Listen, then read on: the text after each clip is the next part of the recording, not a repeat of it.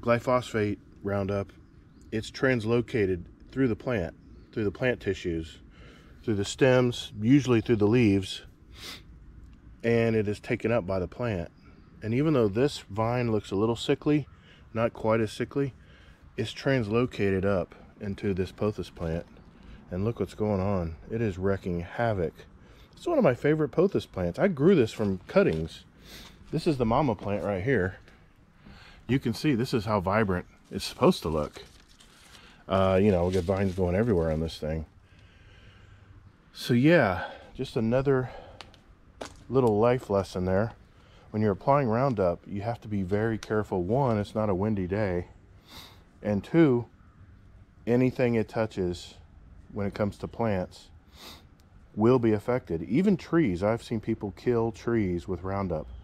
Especially if they're spraying around a tree a lot.